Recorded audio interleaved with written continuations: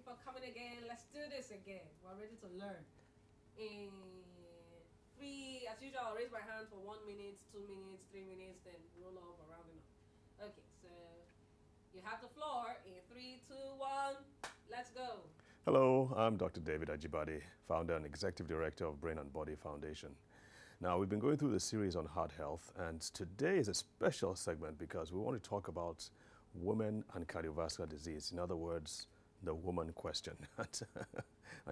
No, don't go up in arms. Don't be defensive. I'm just going to point out a few things that we feel, or I feel, that are very important that women should know.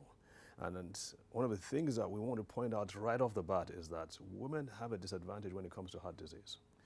And one of the disadvantages we have, I'm sorry, women have, not we. One of the disadvantages women have is that most of the research, most of the studies, most of the treatment have been done on men, by men, and for men.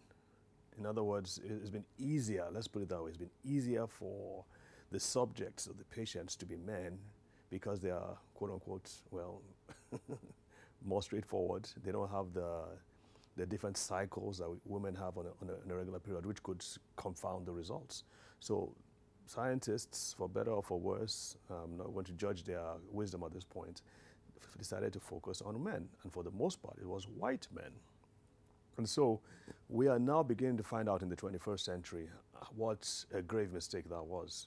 Because now, more and more, in retrospect, we're beginning to see that women, the drugs don't work as well. That's one.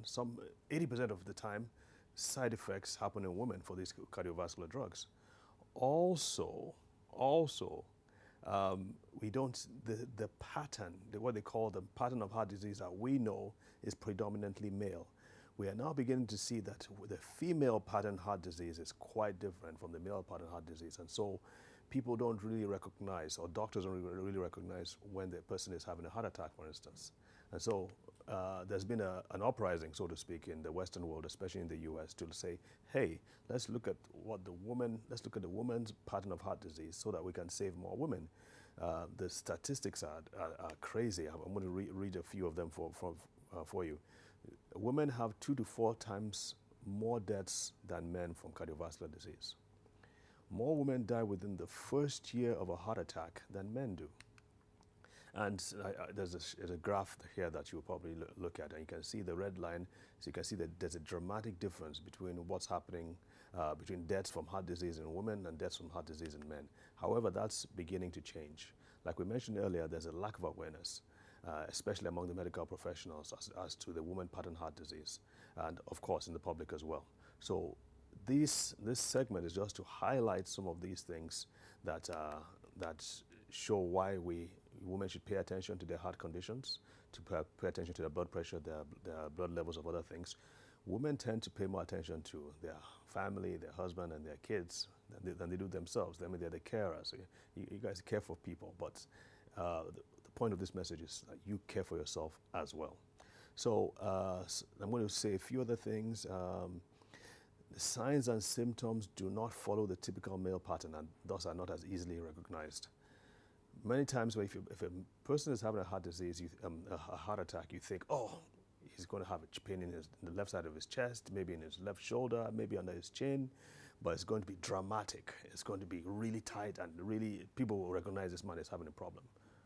But with women, it's different. Women tend to have fewer of these symptoms. They may just have a small indigestion. They may just feel faint. They may have a slight headache. They may just be a little fatigued. And yet they might be having a massive heart attack. So it's important that women understand that there's this risk. And I don't want to end this segment without mentioning that black women, so you have a double whammy now. We've talked about how black people tend to have a greater problem with heart disease and heart attacks and strokes. Well, being a woman and being black is an even worse disadvantage. And here's a quote here. Every year, Americans suffer more than 1.5 million heart attacks and strokes. Nearly 44% of African American men and 48% of African American women have some form of cardiovascular disease that includes heart disease and strokes. So it's important.